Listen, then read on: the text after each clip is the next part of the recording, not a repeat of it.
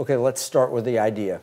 You are now put in charge, just like Congressman Jordan has been. You're in charge of a committee.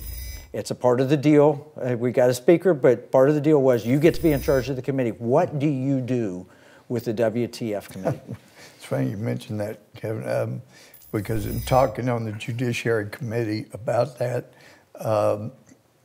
Massey and Jordan and a few others going, well, maybe since Louie is going to be out of Congress, we hire him to spearhead the operation from the civilian side. But I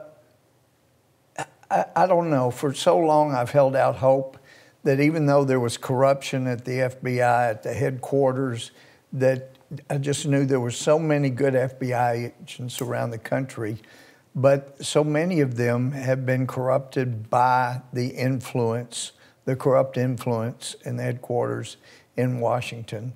I mean, just one of the most blatant things, they have a SCIF at the 7th floor, the headquarters level of the FBI, and there was a whistleblower that said, and I've been in lots of SCIFs, yeah, you can't have a phone, a smartwatch, there can't be traces of Wi-Fi in the SCIF. That's where you go talking, especially in the headquarters of the FBI, about our biggest, most confidential secrets. And the whistleblower said they have Wi-Fi in there. There's people taking smartwatches, but cell phones, and the deputy director had carried a cell phone in there.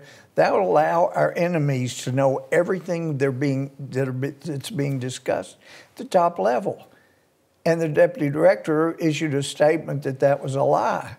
And then a couple of people became whistleblowers that were part of the entity that the DOJ sends out to test SCIFs. And they said, oh, we tested that SCIF. They've got Wi-Fi. They have people going in.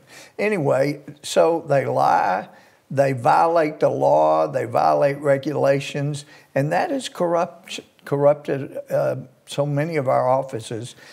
I think the thing to do is create another federal law enforcement entity, and you could call it federal law enforcement, but and then have somebody sift through and make sure we get out the corrupt people and start fresh with people with experience.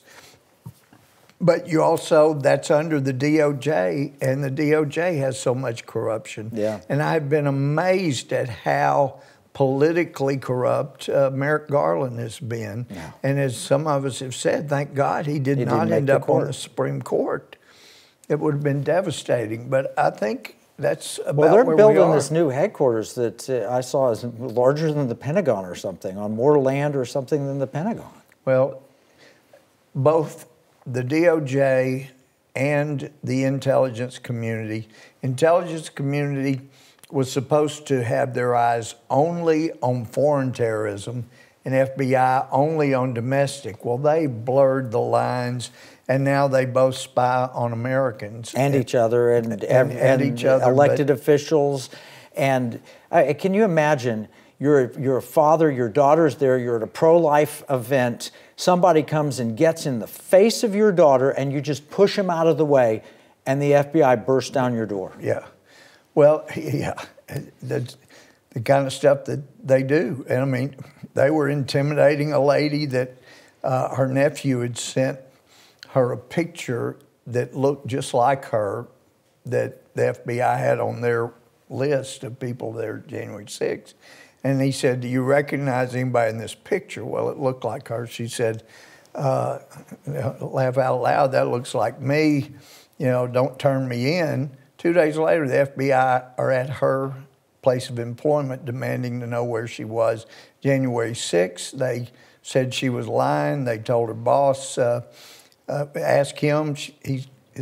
Her boss said, no, she was here.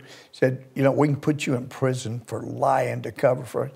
Not lying to cover for you. I mean, and they know better. They could look at her cell phone and see where she was. They could look at her transactions. These knocking down the doors in the wee hours, alert the media.